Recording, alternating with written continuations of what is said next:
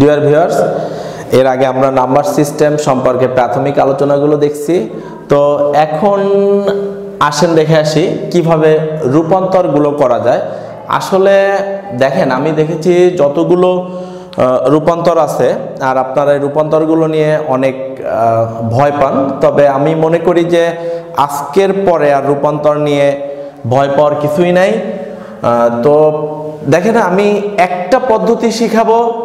এই পদ্ধতিতে রূপান্তর করলে আপনারা একটা পদ্ধতি শিখলে বাকি সবগুলো পদ্ধতি আপনাদের অটো হয়ে যাবে, আপনারা নিজেরা একাই পারবেন। তবে আমার রিকোয়েস্ট, আপনি প্রথম পদ্ধতিটা খুব মনোযোগ সহকারে দেখবেন এবং এই পদ্ধতিতে বাকি সব পদ্ধতিতে মানে বাকি সবগুলো আপনি এই পদ্ধতিতে রূপান্তর করতে পারবেন। তো আমার রিকোয়েস্ট হচ্ছে প্রথম পদ্ধতিটা আপনি খুব ভালো করে মানে খেয়াল করবেন এবং ভালো করে বুঝবেন, তাহলে বাকি পদ্ধতিগুলো আপনি নিজেই করতে পারবেন। তো আসেন আমরা দেখে আসি কিভাবে ডেসিমেল থেকে বাইনারিতে রূপান্তর করা যায়। দেখেন, আমরা যদি বলি 37, এখানে আছে 10, তো আমরা যদি বলি 2, দেখেন আমরা বেস দেখেই কিন্তু বুঝতে পারছি যে এটা ডেসিমেল নাম্বার সিস্টেমে আছে আর আমাদের বলতেছে বাইনারিতে নিতে। আপনারা যারা বিসিএস ব্যাংক জব পরীক্ষা দিবেন, আসলে অনেক সময় দেখবেন যে আপনাদেরকে এখানে লিখে দেওয়া হয় না কোন পদ্ধতিতে রূপান্তর করবেন। তো সেই ক্ষেত্রে আপনাদের বেস দেখে বুঝতে হবে যে আপনারা আসলে কোন পদ্ধতি থেকে কোন পদ্ধতিতে রূপান্তর করতে বলতেছে। সো এখানে দেখেন ডেসিমেল থেকে আপনাকে বাইনারিতে যেতে বলতেছে। আসেন ডেসিমেল থেকে কিভাবে বাইনারিতে যাওয়া যায়। ধরেন আপনি 37, এটাকে আপনাকে 2 দ্বারা ততক্ষণ পর্যন্ত ভাগ করতে হবে যতক্ষণ পর্যন্ত ভাজ্যটা 2 এর ছোট না হয়, লাইক দ্যাট। ধরেন 37, এটাকে যদি আমি 2 দ্বারা ভাগ করি তাহলে 3 এর ভিতরে 2 যায় একবার, 2, 3 থেকে 2 বাদ দিলে থাকে 1, কেটে আনলাম 7, 17-র ভিতরে যায় 8 2 16, অবশিষ্ট থাকে 1। দেখেন এখানে ভাগফল হলো 18 আর ভাগশেষ হলো 1। আমি আগেই কিন্তু বলছিলাম প্রাথমিক ধারণায় যে 2 দ্বারা কোনো সংখ্যাকে ভাগ দিলে তার ভাগফল হবে, তার ভাগশেষ হবে 0 অথবা 1। তো দেখেন আমরা এখানে লিখব, ভাগফলটা লিখব এখানে এবং ভাগ শেষটা লিখব এখানে। নট, এটা কিন্তু মাইনাস না, এটা ভাগফল আর এটা ভাগ শেষ। তো দেখেন এটা 2 থেকে ছোট হয় নাই, তো আমরা আবার এটাকে ভাগ করব। তো আপনারা দেখেন 18কে যদি আমি 2 দিয়ে ভাগ করি তাহলে 9 2 18, ভাগশেষ থাকে 0। তো আমার ভাগফল 9, ভাগশেষ 0। আবার দেখা যাচ্ছে 9 2 থেকে ছোট হয় নাই, আমরা আবার ভাগ করব। তো 9কে যদি 2 দিয়ে ভাগ করি 4, ভাগশেষ থাকে 1। আবার যদি 2 দিয়ে ভাগ করি তাহলে হয় 2, ভাগশেষ হয় 0। আবার যদি 2 দিয়ে ভাগ করি তো 1, ভাগশেষ হয় 0। আসলে দেখেন এই ভাগটা আমরা যারা আছি এখানে আরেকবার ভাগ করে, অর্থাৎ এখানে আরেকবার 2 দিয়ে ভাগ করে লিখে 0 আর 1। আসলে দেখেন এই ভাগটা কিভাবে হয় যে 1কে আপনি যদি 2 দ্বারা ভাগ করেন তো 1 এর ভিতরে 2 যায় না, তার মানে 0। এই 0-র সাথে এটা গুণ করে যদি এখানে লেখেন তাহলে 0, আবার 1 থেকে 0 বাদ দিলে থাকে হচ্ছে 1, অর্থাৎ ভাগফল 0 আর ভাগশেষ 1। এখানে দেখেন ভাগফল 0, ভাগশেষ 1। কিন্তু আমার রিকোয়েস্ট, আপনারা এই পর্যন্ত যাওয়া লাগবে না। যখনই আপনার এটা ভাজক থেকে ভাজ্য ছোট হয়ে যাবে তখন আর ভাগ করা দরকার নাই। আপনারা করবেন কি, এটাকে নিচ থেকে উপরে তুলবেন, এটাকে নিচ থেকে উপরে তুলবেন, অর্থাৎ যখন থেকে ছোট হবে সেখান থেকে শুরু করতে হবে। অর্থাৎ এটা 1 0 0 1 0 0 1 0 1 1 0 1। এটাই দেখেন আমি বলছি নিচ থেকে উপরে তুলতে হবে, অর্থাৎ 1 প্রথমে 1 0 0 0 0 1 0 1 1 0 1, অর্থাৎ 37 এর বাইনারি হচ্ছে এটা। অনেকে আবার করে উপর থেকে নিচে নামায়, কিন্তু এই ভুলটা আপনারা কখনোই করবেন না। উপর থেকে নিচে না, নিচ থেকে উপরে যাইতে হবে। এই হয়ে গেল আপনার ডেসিমেল থেকে বাইনারি। আসেন আমরা দেখে আসি বাইনারি টু ডেসিমেল।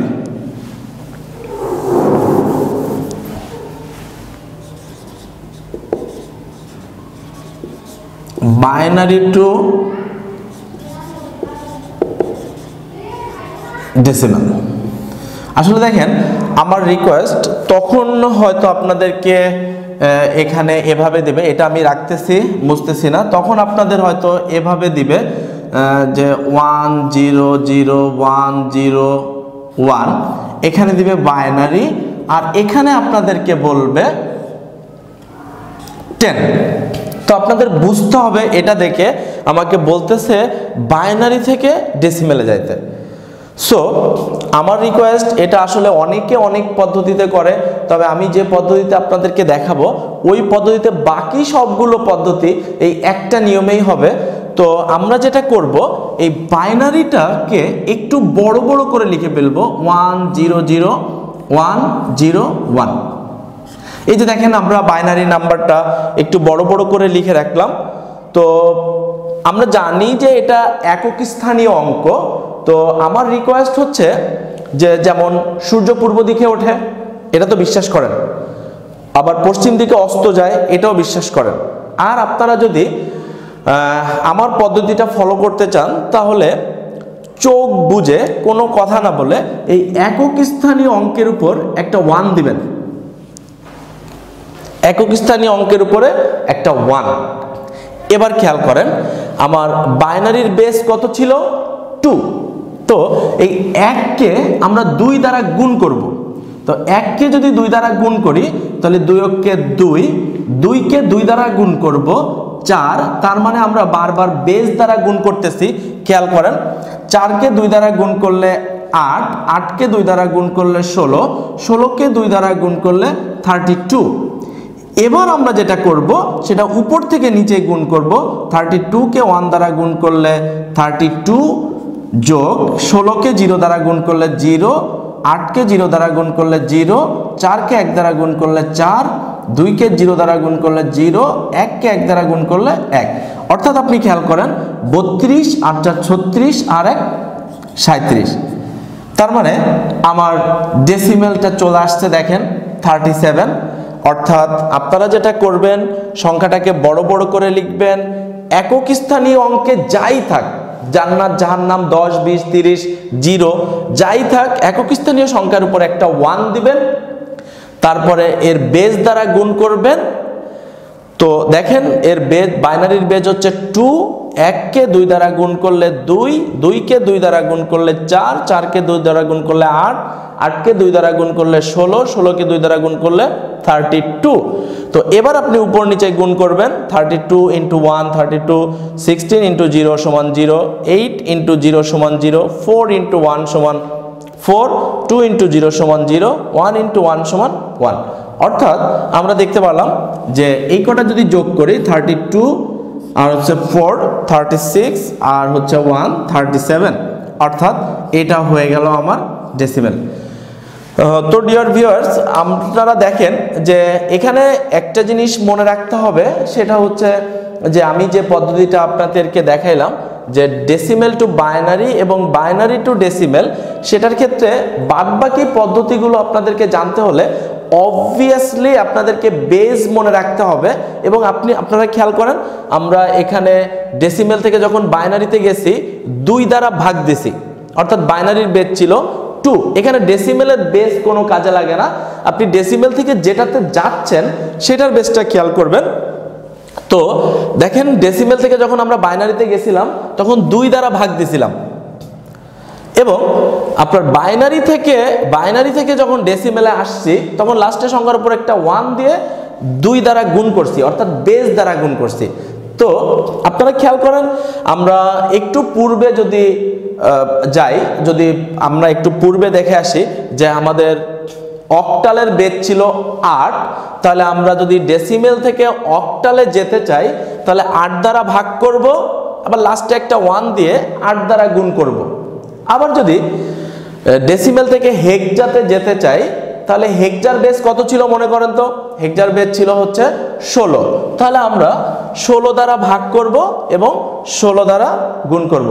তো ডিয়ার ভিউয়ার্স, আপনারা যদি এটা ভালো করে বুঝে থাকেন তাহলে এর পরবর্তী যে রূপান্তরগুলো আছে, অর্থাৎ octal two decimal two octal, octal two decimal এবং ডেসিমেল টু হেক্সা, হেক্সা টু ডেসিমেল, তো আমরা একই পদ্ধতিতে বাকি রূপান্তরগুলো করব।